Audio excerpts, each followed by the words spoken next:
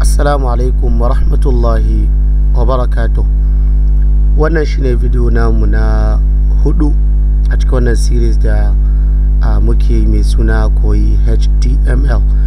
Kamar yadda na faɗa, insha Allah za mu yi bayani akan HTML tun daga farko har zuwa karshe insha Allah cikin harshen Hausa.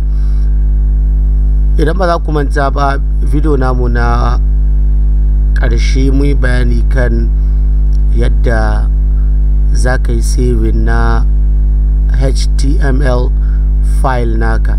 In ba za mu manta ba, inda mu yi creating folder wadda muka yi saving file namu, muka rubuta mashi home.html kamar yadda muke gani a nan. So yau a video namu insha Allah za mu yi bayani akan basic syntax na HTML da kuma yadda ake rubuta su, da kuma bayani akan kowannensu ɗaya bayan ɗaya.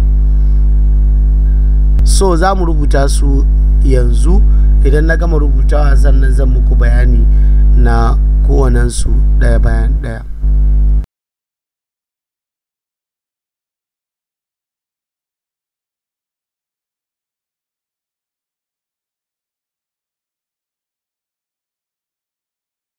Na'am, so wannan shi ake ce ma ko in ce su ake ce ma basic syntax na HTML.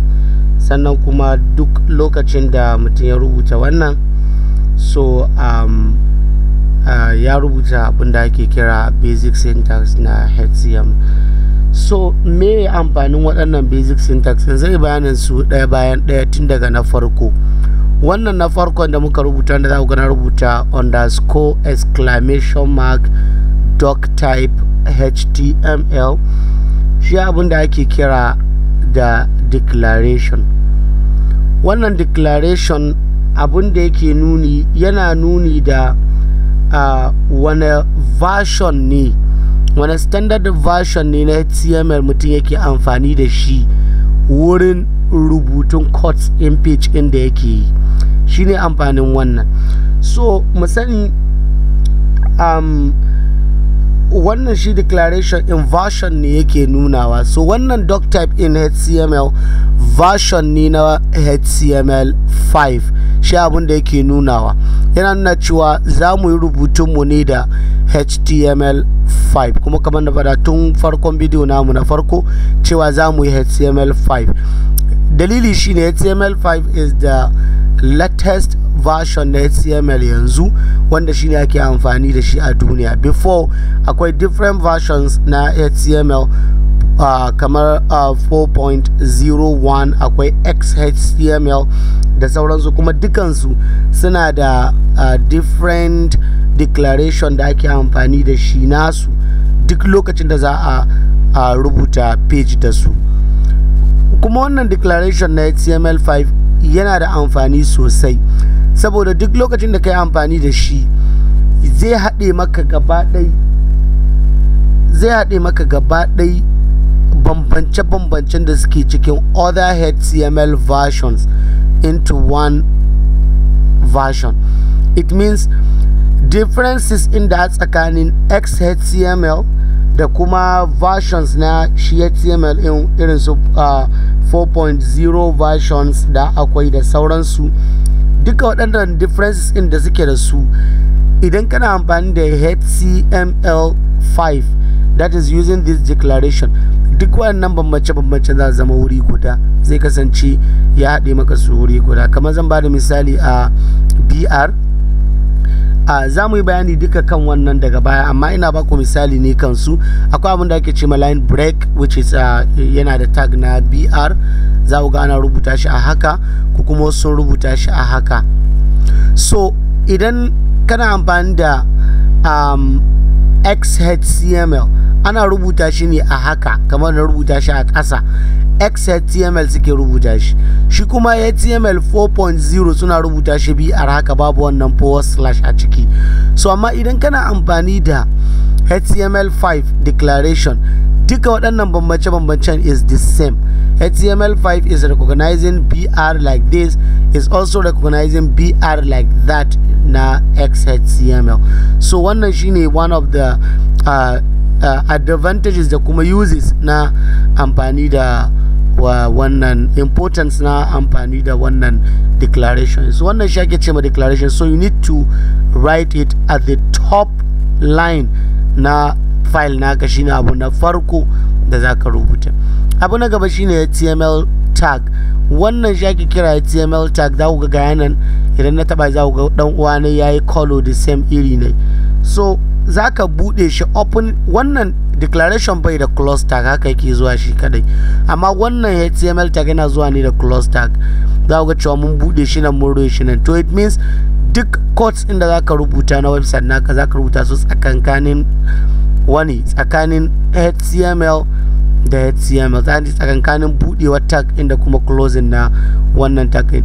Abinda yake nuhi yana nuni da cewa za mu yi rubutu HTML codes ne, shine amfanin wannan HTML tag. Mun sani idan zaka rubuta PHP akwai inda zaka rubuta bude tags na PHP, idan zaka rubuta JavaScript akwai inda zaka bude files na JavaScript da sauransu. So wannan shine yadda ake bude rubutun codes na HTML. Abu na gaba sai head. Wannan head duk wani abu da zaka sa a website naka wanda yake da alaka da things that has to do with kamar abubuwan boye na page naka waɗanda ba su cika bayyana a main body na website naka, ba su fitowa a main body na website. So su ne ake rubutawa nan a sama, gaba ɗaya a saman head ake rubuta su. So the importance na head in, sannan kuma yana containing duk wasu information da suke da alaka da website naka.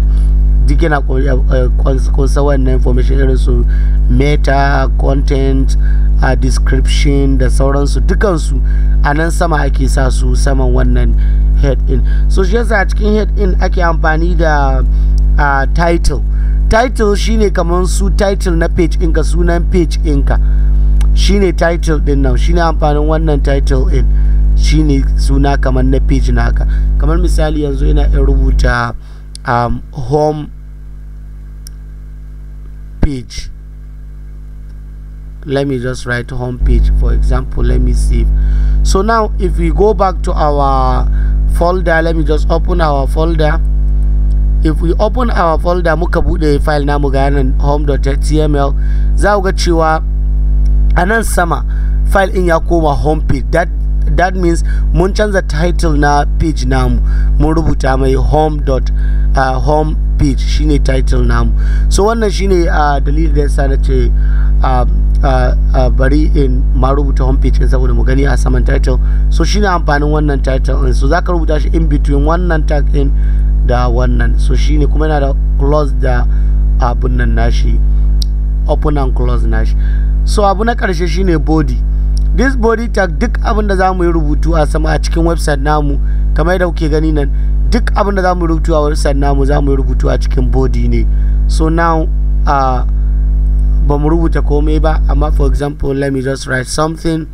Let me just create a paragraph and write this is the first, or this is my first website. Just click Ctrl S kai saving. Idan muka down and then we click this refresh, so that will ga rubuta mana this is my first website a ciki, saboda mi saboda mun rubuta yanzu wani abu a cikin body namu. So duk rubutun da zamu yi wannan rubutun ne a cikin body namu. So wannan shine bayani akan basic syntax na HTML. Sannan kuma yana da fa'ida duk lokacin da mutum zai rubuta zai fara rubutun website nashi na HTML. So you need to write them first. You need to write basic syntax first before you start anything. So even after you did everything, yanzu kamar misali na goge wancan da nasa, idan ka zo kai refreshing zaka cewa komai ya bace. Despite mun rubuta wannan basic syntax in, website in is still remain empty. We didn't do anything. So insha Allah nan za mu tsaya a wannan video, sai kuma next video namu inda insha Allah za mu ci gaba kuma za mu fara rubutu a saman website namu kai tsaye. Da fatar Allah ka samu dace. Wassalamu alaikum wa rahmatullahi wa barakatuh.